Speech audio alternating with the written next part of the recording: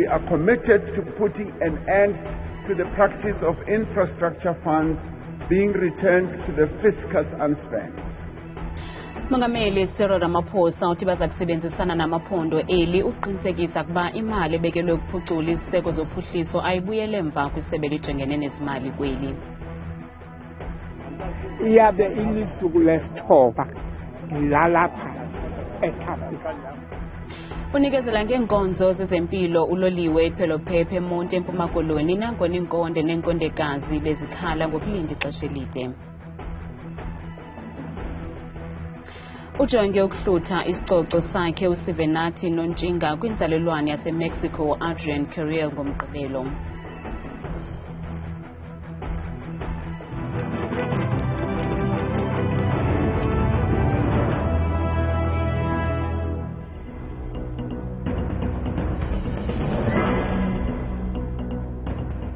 Sinamkele kwiindaba zethu ngokuhlwanje andamba indodwa andamba nophumza sikhumba noyitoliki yolwimi lwezandla Bhotani Mzontsondo. Mongameli weli umnumzana URamaphosa ibethelele into yokubaluleka kokuyisebenzisa yonke imali eyabelwa umasipala khona ukuze kuphuculwe inkonzo ezifana nendlela nokusindlekwa kwabantu ngamanzi acocekileyo. Mongameli ubephendula kwimiba ephakanyiswe ngamalungu endlu yowiso-mthetho ngethuba lengxoxo mpikiswano kwezintsuku zimbini zidlulileyo eKapa. Umongameli URamaphosa kwintetho yakhe yokuphendula kwimiba yahlukeneyo ephakanyiswe ngamalungu endlu yowiso-mthetho uthi urhulumente ubekele bucala intywenka yesixamali uqubisana nezamandla amanzi neendlela ezikwimeko emaxongo. Projects worth over 230 billion rand are currently in construction, including in energy, in water infrastructure and rural roads, as we heard some of the premiers talking about that here. Through capacity support to provinces and municipalities, we are improving their ability to spend the grants that are allocated to infrastructure. We are committed to putting an end to the practice of infrastructure funds being returned to the fiscus unspent. And I've often said there is no greater sin that we as public representatives and servants can do than to return money to the fiscus when money has been allocated for work that should be done. Uphinde wawubethelela umba wendima ebonakalayo esele igangathiwe ngurhulumente okoko eli lathi laphuncuka kumatyathanga ingcinezelo ingakumbi kulutsha nangona isekho imicelimngeni. We need to celebrate the fact that young people, yes, like Tintswalo, have had opportunities that were never available before. But we also need to recognize, as we did in the State of the Nation address, that young people like Tintswalo still have many challenges. Uhlabikhwelo lentsebenziswano ukuphelisa ucimicimi wombane hayi ukukhombana nomnye avikele iliso lakhe. Now, I focus on work that needs to be done to take us forward. Looking back and just stalling on the basis of saying who did it and so who done it and all that is not the answer. The answer is getting the work done now and moving forward. Mongameli ulebele ngokuqhwabela izandla isebe lezokhenketho emva kokuthi kratya kwenani labakhenkethi abaphuma kumazwe asemzini watsho isithi oko kubonakalisa uhlumo kwezoqoqosho.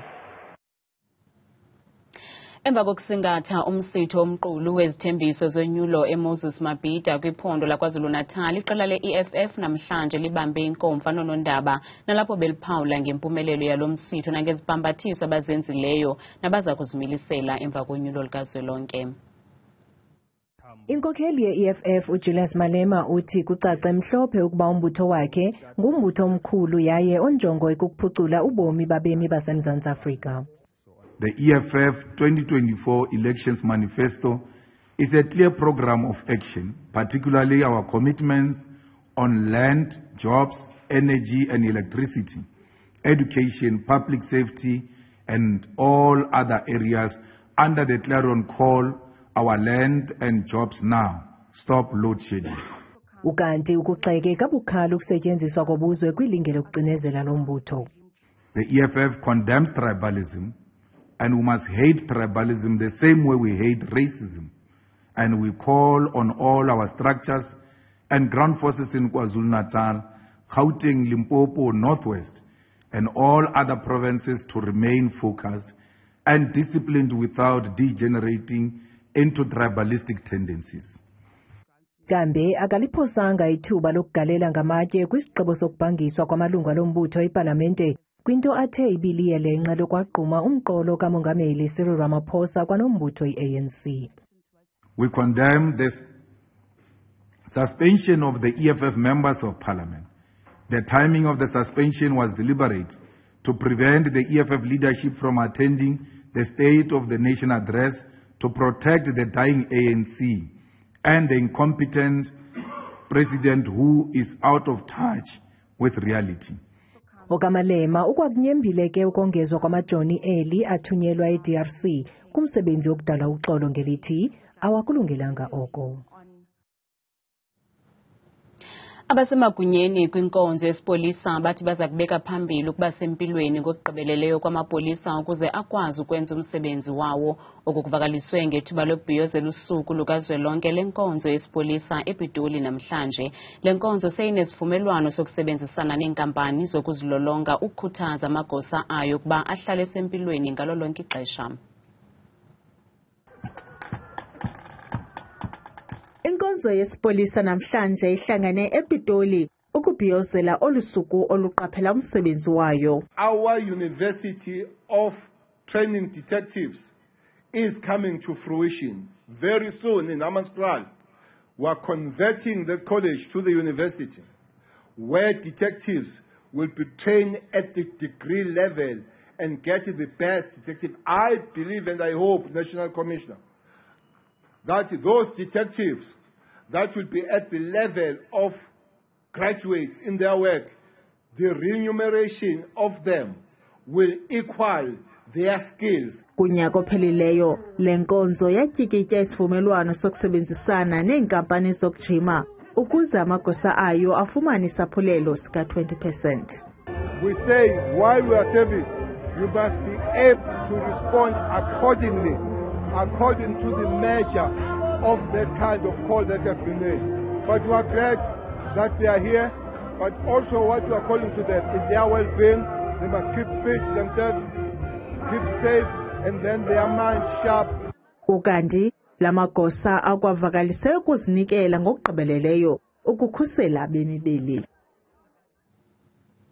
Abahlali bommandla waseMdantsane eMpuma Koloni bakhala ngokungahoywa ngethuba belinde ukufumana inkonzo zonyango kuloliwe ojikelezayo uPhelophepha. Abahlali bathi bachithe iintsuku ezibalelwa kwisibhozo belinde ukufika kwezi nkonzo kwaye kungoku balala kulomzila walololiwe kuze bakwazi ukuba phambili ekufumaneni uncedo kwangethuba.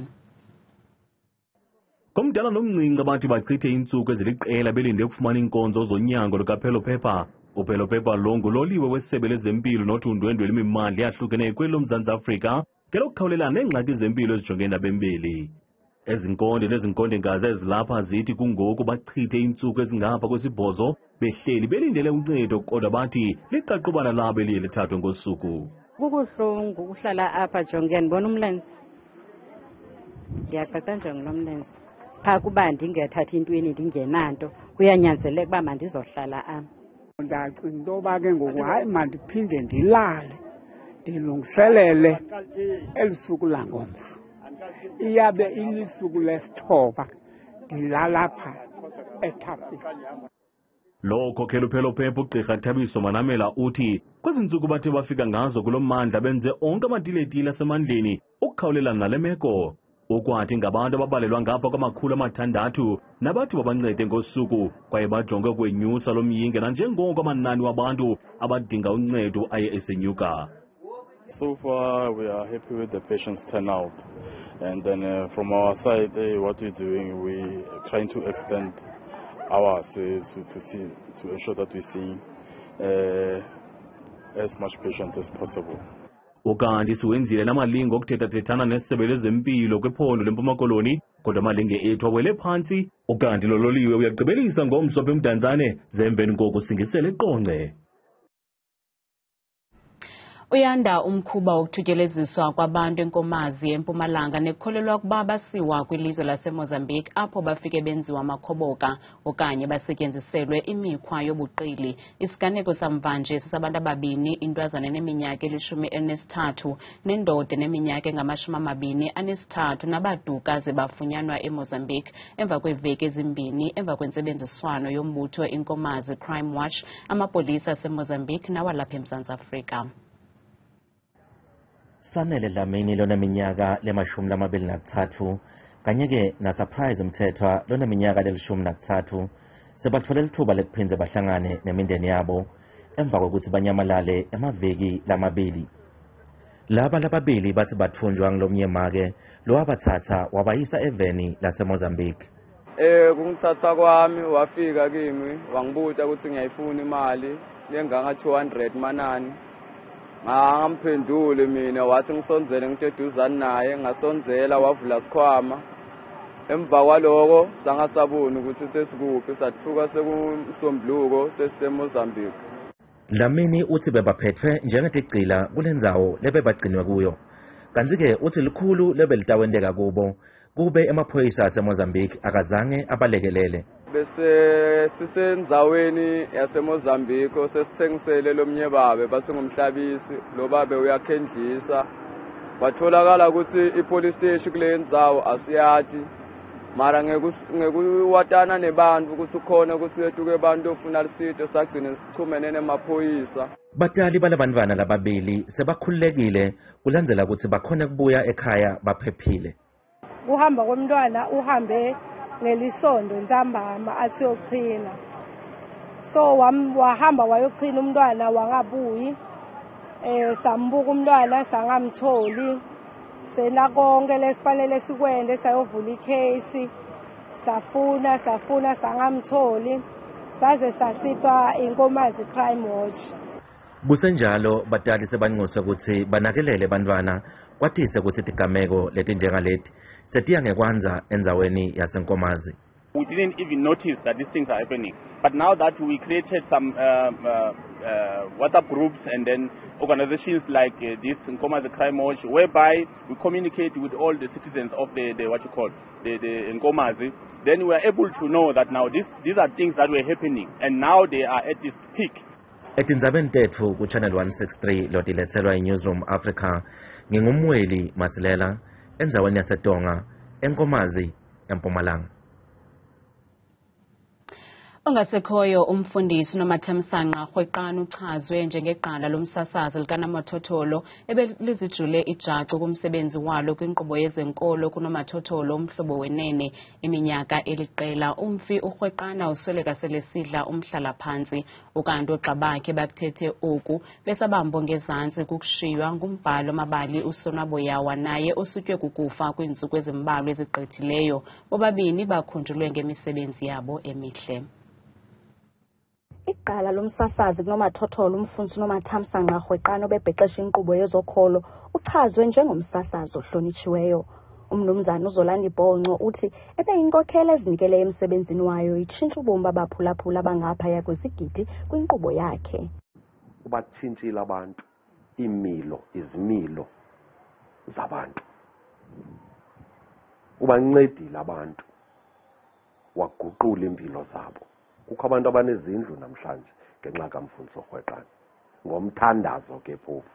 Kusenjalo esisikhululo sisothukile emveni kokusweleka ngesiquphe kombhali webali lithi ithini nalento leyo yimfihlelo yobomi nowathi waphumelela imbasa uSonwaboyawa. Elibali ligxile ekufundiseni nasekwakheni ubuhlobo phakathi kwabaphulaphula abancinane nabadala. Undifundise into yobana funeka uthande nzulu ngaphakathi kuwe umsebenzi wakho, and xa umsebenzi wakho ungawenzi because of uva kuthiwa abanye okanye uqonda uba ndizawufumana i-status apha, ungawenzi nge-passion kuyabonakala. Ibali belisibhalela lona obelinika umdla kakhulu kangoba ne-reviews zabantu sisaziwa nje ngoku ngabantu kungenxa yakhe. Lo mbhali wencwadi epapashiweyo uyakhunjulwa ngesipho sakhe esibalaseleyo sokubonisa imizabalazo yemihla ngemihla yabemi boMzantsi Afrika ngothotho lwamabala adidiyelwe nguye kunye neencwadi azibhalileyo. Besides the fact that ungumfana wasezilalini waseNcise eMthatha, sorry, but i-age, nendlela athetha ngayo nalapho alitsale khona elibali nelisiko lolwaluko, yayingathi ibhalwe ngumuntu omdala. Ndandicinga ndizawuthetha nomuntu omdala mna. Umfundisi uNomathamsanqa Rhweqane uza kungcwatywa ngomso logama usonwabo yawo ezawubekwa kwikhaya lakhe lokugqibela ngomgqibelo. Kwiindaba zethu kuChannel 163 ndinguSiphosethu Boy ndiseGqeberha. Kanti ke abantu bazityandekila kwiqonga lethu lezonxibelelwano ngegalelo lamagqala kwezosasazo kunomathotholo.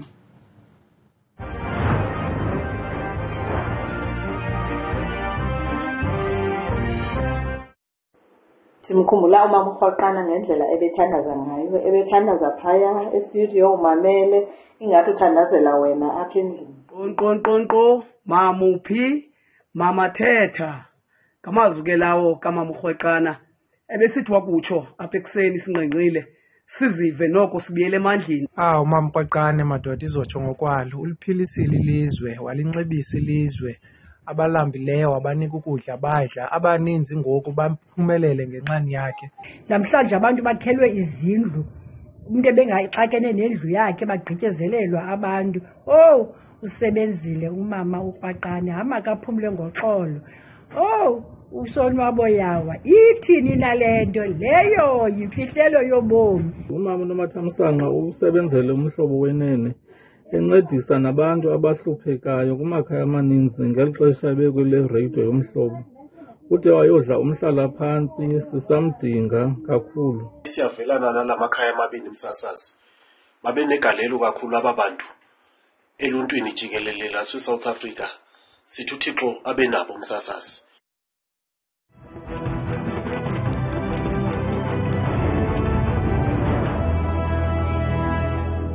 Kulindeleke ukuba utake inhlanzi umlo phakathi kwembethi manqindiyeli uSivenathi Nontshinga kwakunye noAdrian Curiel noyinzalelwane yaseMexico. UNontshinga ufunga umuncintsintupha ukuba uza kubuya nayo intshinga ye-IBF kulomlo wangomso. BekungoNovemba ngethuba uAdrian Curiel ekhweleza ehlela kwimbethi manqindiyeli ephuma izandla uSivenathi Special One Nontshinga nanjengoko wayewamohlula kumdlalo we-IBF. Noxa kunjalo uNontshinga ujonge ukubuyisa isidima sakhe kulo mdlalo ozakube ubanjwe eMexico. Le mbethi manqindi neyinzalelwane yaseMdantsane ithi iwulungele lo mdlalo wangomso. Okanti nogqirha Loyiso Mtyana Ongcali kwimiba yamanqindi uthi lo ayingomdlalo nje kuphela kodwa udinga ingqondo ezinzileyo kwaye iza kuba inkwanenko phakathi kwala madoda amabini. This fight being a rematch is going to be contested on a psychological level more really than physical. Ukwathi lowo angquzulana noNtshinga akazukuvuma ukunikezela kulo mdlalo ngoba ulwa ekowabo enawo namendu ukumohlula. He is fighting in front of his home crowd. He's going to be viewed by the crowd to do things that he hasn't been able to do before. There is also now the fact that he's a champion. Once boxers win titles, a lot of times they improve. Abembo Mzantsi Afrika banethemba ukuba uSpecial One uza kubuya nayo le ntshinga ye-IBF akwazi ukubuyisa isidima sakhe. Lo mdlalo uza kudlala ngobusuku bangoLwesihlanu umhla we-16 ngomso kutsho. Kanti uThabile Makhaphela selengqangile neMozulu.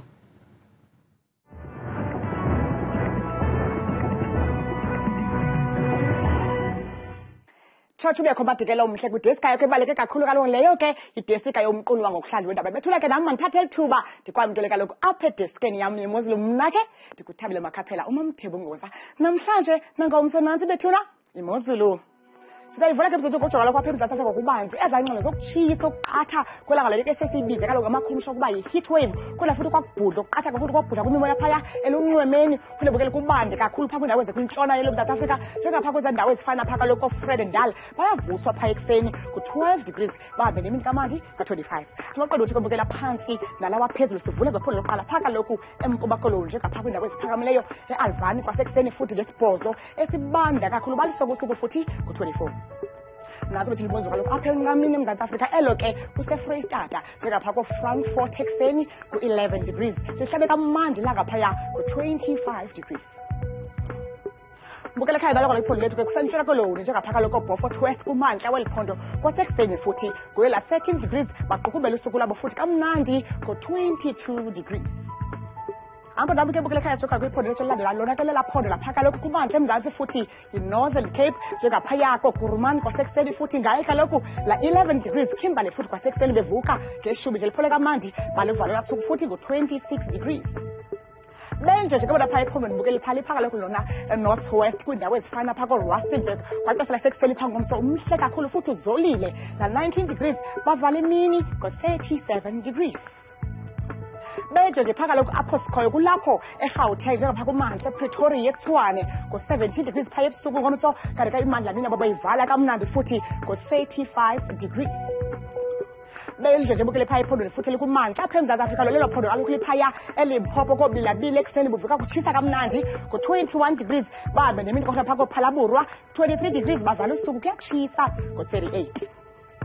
Nansi imozulu bukele ekhaya phaya ephondweni eMpumalanga njengaphaa koMiddelburg kwakusasa nje bevuka phaa ngo-17 kuyatshisa xa bevalula suku futhi ngo-30 nje bukele ekhatshwa kaloku sisine kanti ke bukele apha ekhaya xa siqukumbela siyisonga le mozulu namhlanje kupha kaloku ophongola phaya kumantla futhi ngo-21 degrees kanti balisoka usuku futhi kumyoli namafu njangephi ka-35 eFryhead bevuka nje ekuseni futhi bajongwe ku-70 degrees bethula ke itshimeko apha kwam kwidesika imozulu mna ndikuthanda kangaka xesha lemyole.